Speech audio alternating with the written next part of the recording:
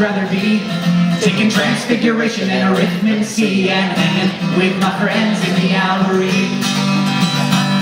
But instead I'm learning parts of speech and trying not to fall asleep and avoiding the only girl in school who might like me. It's so grotesque when the guy sitting next to you drools all over his desk.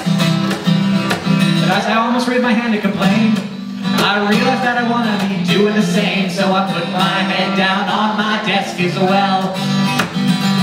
And suddenly I'm learning to spell to make my teacher's head swell, but then he wakes me up and I can't help but yell, Incordio! This isn't Hogwarts, this is a concrete box, and the pictures on the wall are never gonna talk, and the teachers don't care, but the kids don't try, and the most magical thing we have is fluorescent lights, and they don't put you in Hufflepuff if you're not cool. Instead they sort you in the parking lot after school, and I think if I looked into the mirror there I said I'd be wearing wizard robes with gold and red.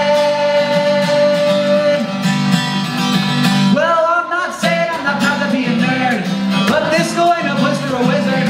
A public school ain't no place for a wizard. You know what's gross? When the wash meat looks like 3-day-old soggy toast. But as I ate it anyway, I overheard this guy I hardly know calling me a nerd, so I cast a observer on him inside my mind. How I wish there were house elves making my food, and everything was perfectly spiced, and the only one being rude was the poltergeist.